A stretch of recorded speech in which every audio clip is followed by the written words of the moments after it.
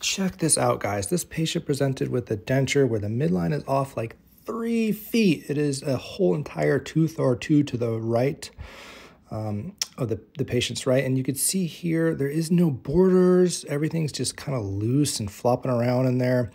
The occlusion's a little bit off, and we just have an ill-fitting denture. I'm not even so sure this is his denture. It's just a denture that he kind of has.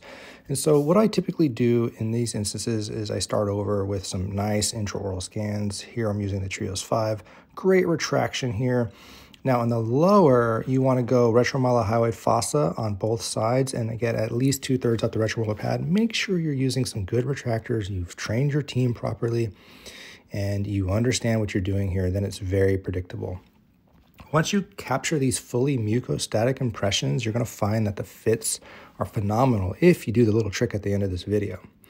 Now, we have the arches just floating in air. Now, we have two options. We could use the mod denture record system with the VDO gauge to get the proper vertical, or we could reline the old dentures and scan those in and merge them in exocad, and that's exactly what I'm going to do. And also, this could act as a backup in case I want to use this to actually fabricate the fitting denture.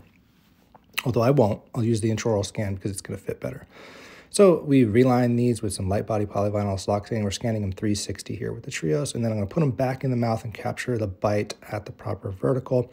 And I did equilibrate this denture before I captured this bite to make sure I was happy with everything. Bilateral bites, and then I'm going to export those. Partial denture in exocad, add connectors, and then we're going to go ahead and load all the files. And what's cool is the dentures are going to come in the proper vertical, all aligned, but the soft tissue scans are going to be all over the place. So I'm going to go to expert mode, tools, align meshes, and I'm going to pin the soft tissue scans in the mouth to the denture. I'm going to use this cool feature where we invert and only select certain areas for the alignment so that the borders don't distract from the iterative closest point alignment. So you can see here, just a quick little paint, invert, and then align, and then look at the best fit match. Beautiful vertical now. And now we're going to go ahead and select our path of insertion, facial 45 degrees, and allow up to 0.5 millimeter undercuts, 0 smoothing at a negative 30-degree angle. I'm going to load some random teeth in here. That doesn't matter because I'm going to replace them. So I added some teeth, and now I'm going to go to expert mode, add custom tooth models, and I'm going to load a previously done setup that's in perfect occlusion. So you only need to do a cool setup once or twice. You could save those and have those forever. And this was a setup that I had done a while ago that I really liked. So I'm just going to load that in, get it close to his pre-op denture, and now I'm going to load the face scan. So first with the retracted, this is from the Ray face. I'm going to pin it to the teeth of the pre-op denture, paint the areas I want it to use, and then best fit match. And then I'm going to load the smile. I'm going to use features of the face that are in areas that did not move, soft tissue areas that are fixed, and then perform best fit alignment.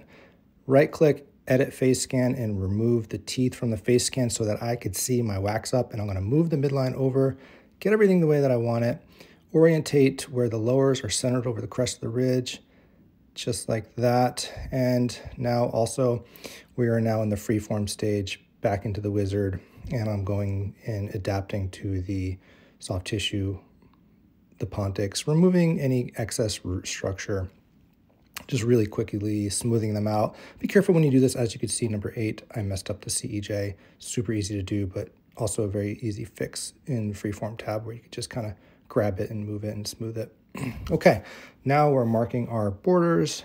This is super easy. I could actually see the folds of the muscles coming down, the buccinator attaching to the maxilla. I could see all my muscle attachments. I could even throw in the color scan if I wanted to.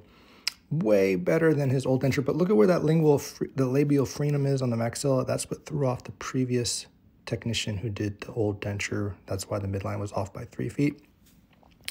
On the lower, we're also going to mark our borders, and now we're going to do some festooning. Now, there's nothing wrong with just leaving it smooth. You could save 10 minutes on design, you could print them and polish them, and that is fine. However, I'm in love with festooning. I do find some joy in it, and it only takes me 3 to 5 minutes to do. So I'm just going to go ahead and do it. Why not? And I'm going to show you guys. I tend to make sure that I have a good starting point when I festoon. Nothing is too thin. I have my papillas stretched in the proper locations. I go to my add remove tool, and then I start to add some shapes here. Usually H's on the premolars, Y's distal to the cuspid, W there on the lateral, M on the centrals. Let's just repeat. Super easy. And we'll smooth that up. in a minute here. And I also add my sulcus. This is where like the gingival sulcus will be, and it forms a little gingival cuff around each tooth using my add tool, my small paintbrush. I'm not going to smooth all that up, but what's cool is under the anatomic large and small regions, you could stretch and move things, and it keeps all your festooning. Very generic and V-shaped festooning on the lower around the centrals, and then just standard on the molar premolar area, very minor. And one thing you'll notice that it looks intense on the digital design, but it's really not. And then I do candy coat these so that fills in a lot of the hard to clean areas. Connectors are automatic. I'm just going to hit next, and then 1 millimeter minimum thickness underneath the tooth pocket, and then 200 microns gap anterior posterior. Guys, whoever is like selling you exocad should be like showing you this stuff. It's pretty basic. And then what we're going to do now is get our pockets on the lower. Same thing, 1 millimeter min thickness under the teeth, 200 microns cement gap anterior and posterior. I'm just checking one more time for my anterior posterior position of the teeth. I want to be hitting right there at the wet dry line of the lip, making sure I'm not too prominent.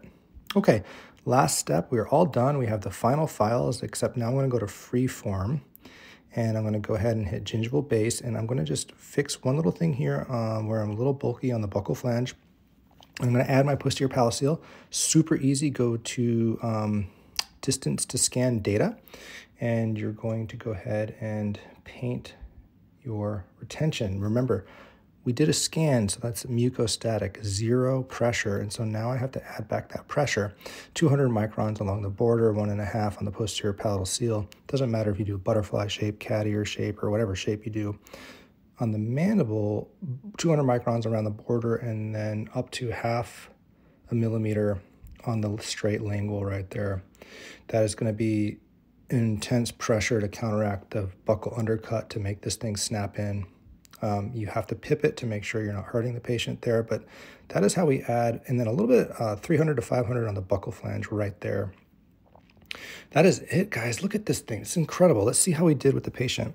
So now that we have our properly retained denture, we could try it in, and look at what we got here. Super happy patient, super fast to do these.